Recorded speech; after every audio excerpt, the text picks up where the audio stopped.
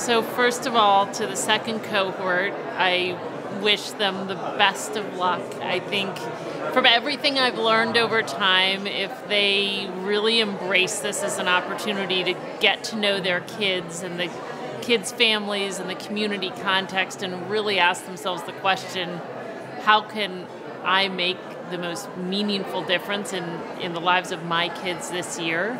They will have an extraordinary impact if they persist in that pursuit, and I think we'll learn so much from them as a result. So I'm really looking forward to working alongside them and learning from them, for many years to come. Našim mladým lídrom, ktorí sa zapojili do programu, v prvom rade prajem veľmi veľa síl, pretože aj keď si to neuvedomujú, tak to naozaj bude ťažšie, ako si vôbec vedeli predstaviť.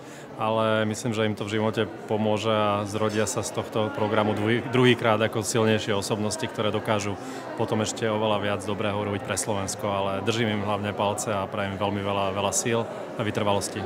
Druhá korota má pred sebou nastavenú pomerne vysokú latku, ktorú zvládli už tí prví účastníci. Zároveň vedia, že z tých 210 uchádzačov sme vybrali iba 10. Takže majú sami voči sebe nastavené vysoko ciele a majú už prvú skúsenosť, že sa to dá. A zároveň vedia, že ten program je taký ťažký, že je v poriadku, ak to nezvládnem, ale je úžasná výzva to dokončiť celý prvý rok a celé 2 roky a že sa osobnosti posunú ďaleko vpred.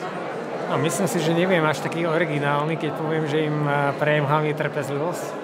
A teraz, keď som sa s niektorými z nich rozprával, tak vyzeralo, že energie im nechýba v tomto úvode. Takže dúfam, že vydržia. Lebo zdá sa, že aj podľa toho, čo sme dnes počuli, tak vlastne každý z toho nakoniec získava, aj oni samotní. Tak z toho sa teším. Prajem vám, aby ste tie všetky výzvy, každodenné výzvy prekonávali s ľahkosťou, aby ste sa čo najviac z tých výziev, ktoré prekonáte, naučili.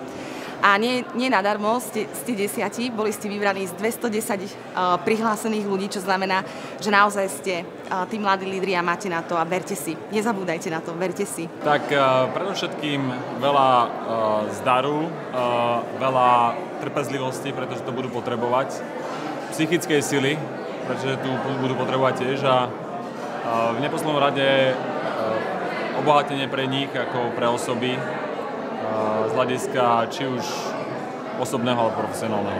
Všetkým tým mladým ľuďom prajem veľa odvahy, veľa chuti, veľa radosti a nech sa im všetko, čo dajú, vráti v podobe úsmevu, radosti, objatí, tajných listov zamilovaných a kvietočku na záver školského roka.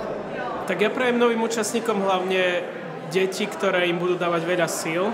To boli také deti, ktoré boli so mnou dnes tu na tomto programe. Vystupovali a tancovali a boli úžasné tie dievčatá.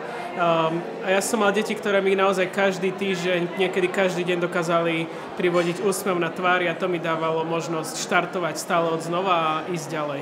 Aby sa tam našli, aby ich tento program obohatil, pretože si myslím, že nie oni idú obohatiť deti, ale tie deti určite obohatia ich, pretože uvidia, že deti to je to najkrajšie, čo máme a komu môžeme pomôcť.